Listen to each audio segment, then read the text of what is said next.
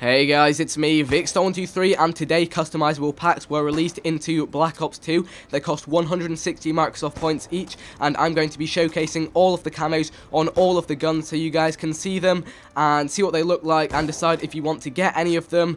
For me to do this, I had to buy all of the packs and spend quite some time compiling all the footage, so if you could leave a like rating, that would be fantastic, and other than that, I hope you enjoy.